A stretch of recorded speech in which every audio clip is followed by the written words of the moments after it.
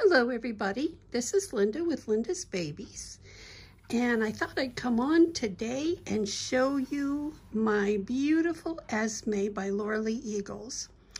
This baby was a doll that I bought back about 3 years ago.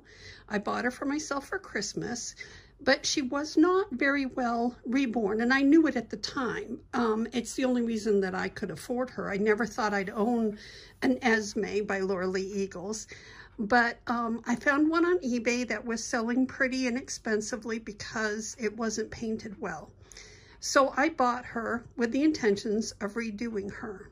Now, it's taken me a long time to get around to doing it. It's been about 3 years, but now I have done it. I completely repainted her and reborn her, and now she's the way that I like her. She doesn't have any eyelashes yet or hair because I have to wait until I can afford to get some nice, really nice mohair. So for right now, she's bald and she doesn't have eyelashes. So, but here she is, and I just wanted to share her with you. While the light was fairly decently good, she has absolutely gorgeous details as far as the sculpt. Laura-Lee Eagles did an awesome job sculpting this baby. And for the first time in my life, I did the little half moons. I've never done them before. I've always tipped fingernails, but never did the half moons. But her fingernails were big and sculpted nicely, so I thought I'd try it, and it turned out okay. She has veining. I don't know if you can see it there, but she has beautiful veining and modeling, and I love her expressive little hands.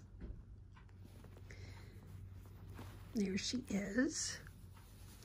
And here's her little legs. And I'll take off her booty so you can see her little foot. I didn't do the half moons on the toes, of course, because I don't think they have them on their toes.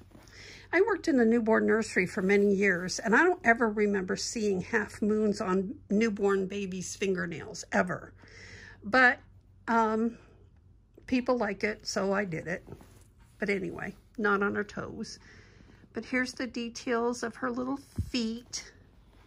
The bottom of her foot is all blushed.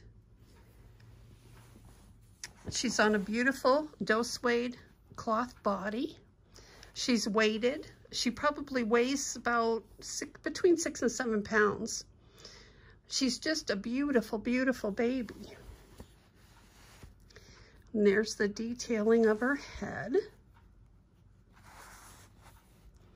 She has beautiful glass eyes.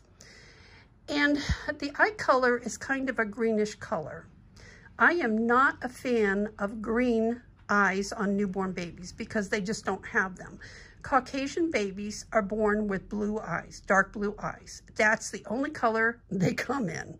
However, ethnic babies such as African American, Chinese, Korean, Mexican, and a lot of others, they are born with brown eyes. But there's no newborn on earth that I know of that is born with green eyes. However, these green eyes are not green. They're kind of a grayish color. And I didn't want to change out her eyes because they're beautiful glass eyes. They look like Lasha glass eyes. And I didn't want to change them out, especially because they're broken in the back and they're sharp. And I didn't want to cut myself trying to get these eyes out. And I couldn't afford to buy another pair to put in. So I've kept them. But to me, they look more of a grayish color. And I did reset them so that they're side glancing because I like that look on a newborn baby. And another new thing that I tried is using a flesh color and just bringing it out along the inner edges of the lip to make it look like it's sucking blisters. And it turned out really cute. I like the look. And these are things that I've never tried before, but they came out really cute. She has just a hint of light brown eyebrows. I just painted them very, very lightly. You almost can't even see them, but it's just a hint of eyebrows because most newborns don't have heavy eyebrows. So there she is. The little outfit she has on was a little two-piece outfit that I got on a Sheila Michael doll years ago, and I saved it when I sold the doll because I loved it. It's white and it has this gorgeous little pink and green embroidery of flowers along the edges of the little jacket. And on the bottom, on the rear end of the little romper, it's embroidered the back end of a little bunny and the same flowers.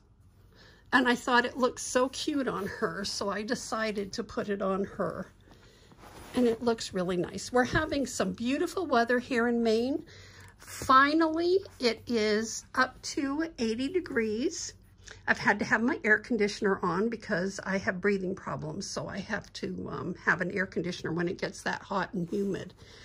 But we are finally getting into summer weather. It has taken forever, it seems like. But anyway, and when I found this cute little pacifier, I believe it's an Ulu Bulu, and I found it at TJ Maxx. It came with another one in it. I don't remember what the other one looked like, but anyway, I like this for her. It's a little bunny, and it matches a little bunny on her butt. And she has a cute little pacifier clip and little white crocheted booties and a little pink headband, one of those nylon type headbands. I like them because they fit really well. So there she is. I'm so thrilled with my Esme. I'm so thrilled with the way she turned out and the way she looks. I just love her. And I never thought I'd be able to afford an Esme by Laura Eagles, and here she is. I can't remember if I got her COA with her or not. I have to look through my COAs and see if I did get one with her. But because she was secondhand and so inexpensive, I kind of doubt I did. But the Laura Eagles dolls, as far as I know, Esme was never copied by China. So she is an original. So thank you so much for watching my video. I really appreciate it, and I hope you all have a great day. Bye-bye.